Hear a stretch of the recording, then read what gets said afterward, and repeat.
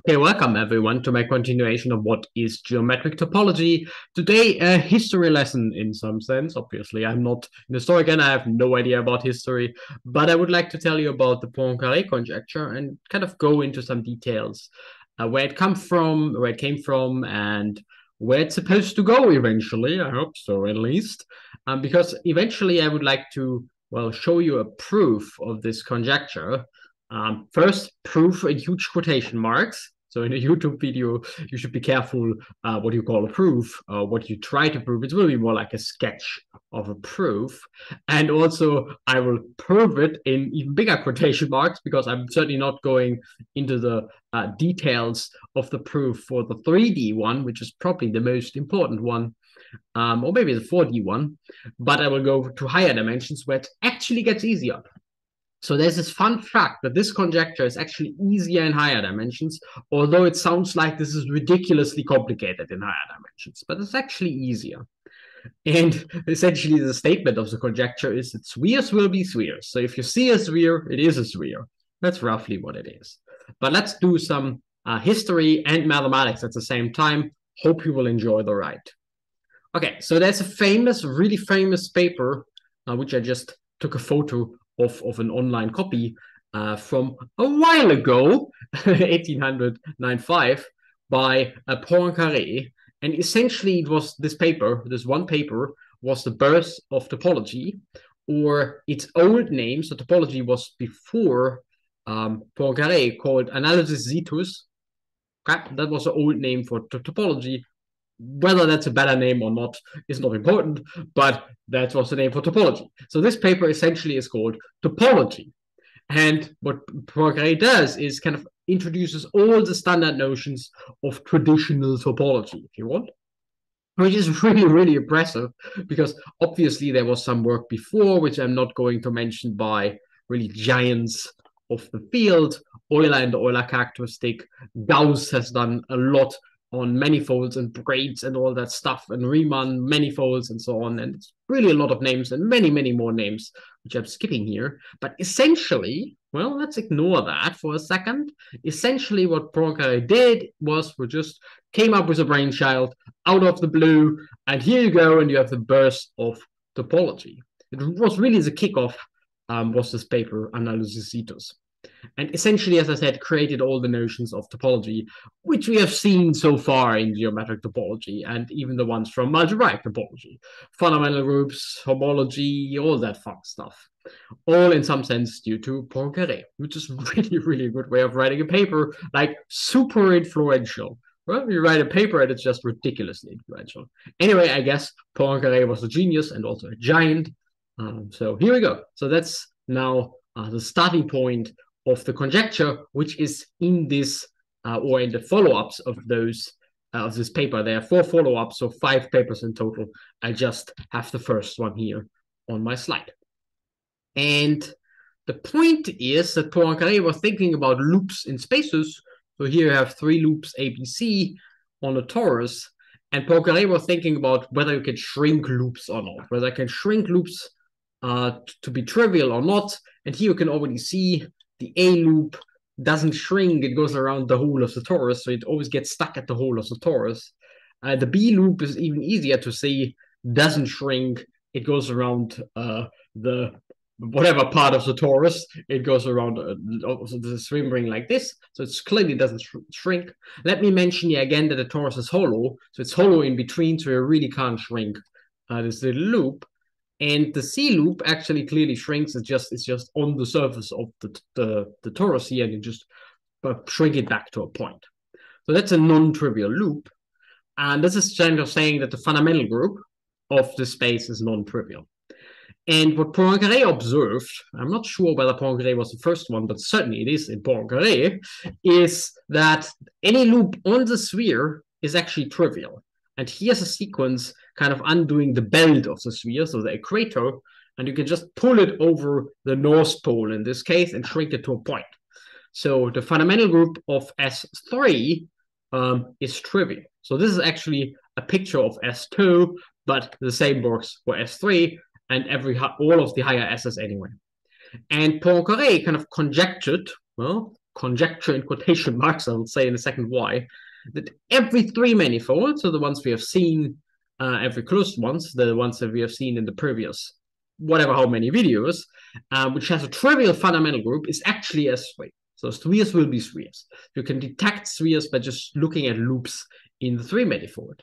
And it was kind of well known for the surfaces. So we have classified surfaces, and you can just check as soon as you have a torus, you can put kind of, or any type of torus, you can put one of the non-trivial loops around the torus. So for 2 dimensions, this was well known, and Poincaré conjectured it for 3 dimensions. Or to be more completely precise, in the beginning, so I said there were 5 papers. In the beginning, there was actually no conjecture because Poincaré thought that this is obvious, whatever that means. And later, Poincaré found those homology spheres, which are really tricky objects. We had them in one of the videos, and it shows that at least homology is not strong enough to detect the spheres because you have kind of non-spheres that have the homology of the sphere. So later, Poincaré reformulated this, but it's really rather a question. Like, could this be true than a conjecture? It's still known as a Poincaré conjecture. It should be called Poincaré's big question, but it's called conjecture. There we go. So Poincaré went from, well, this is obvious, to being very, very careful, right? A question is way weaker than a conjecture. Anyway, the conjecture stood for quite a while. Quite a while is really quite a while. Remember that Poincaré was essentially around this time, maybe plus 5 years or so, doesn't really matter. And here's again the shrinking process on the torus.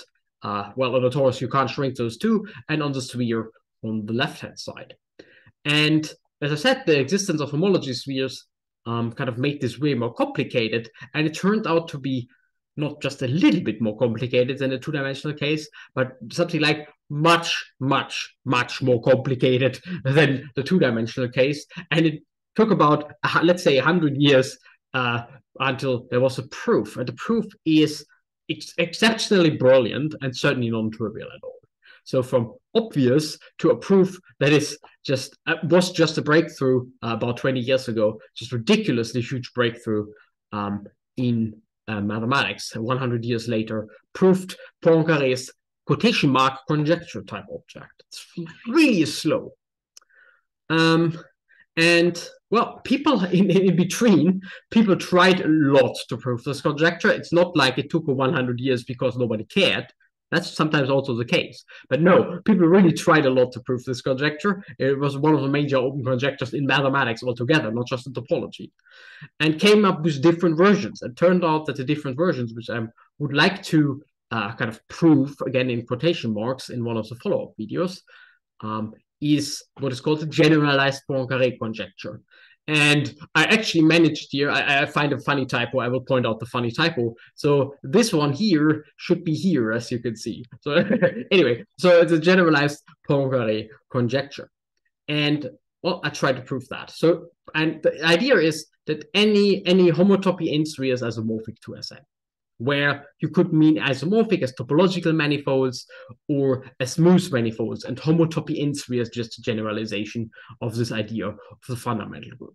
And there are kind of these two flavors, or there's even a bit more, but let's focus on the main flavors. You can ask this as a topological object, so just continuous, or you can ask this as a smooth object, which is a much stronger, much stronger assumption. And as I said, for n lower than or equal to 2, we have the classification of surfaces. You just do it. You just can't classify higher dimensional manifolds. That's why it gets so much more complicated. And the fun thing is that Smale, much earlier than Perelman, proved this generalized Poincaré conjecture, which looks much, much harder because it's higher dimensional, right? We're now in dimension n than the 3-dimensional one. They proved the topological version using what is called an h-cobordism theorem, which I'm going to explain in a later video, but proved it for, well, the only case that was missing essentially is the interesting one, but kind of all other dimensions are easier, which is kind of very, very exciting. And the topological version for n equals 3 then took another 40 years-ish and is based on the proof of Perelman. People always forget earlier work of Hamilton on this. So I call this the Hamilton-Perelman theorem, if you want, the answer of the Poincaré conjecture. I would like to draw your attention again on this point that n bigger than 3, higher dimensions are easier than low dimensions. And I'm trying to, the higher dimensions are actually so easy that I can try to explain the proof in a video. It's still, of course, very brilliant. Just me mimicking or explaining a proof or coming up with a proof is just really, really different.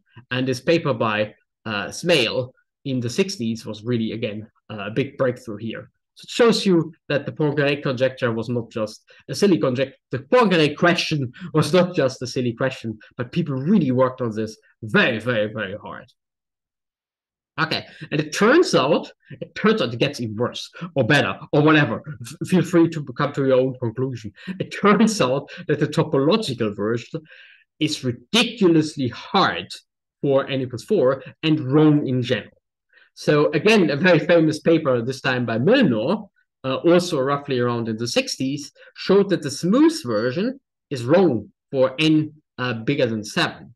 And it gets pretty ridiculous. So in n=7 dimensions, there are 28 different smooth structures on the sphere, and whatever in dimension 19, there are quite a few. So from here onward, it usually fails. Sometimes it doesn't, but it usually fails.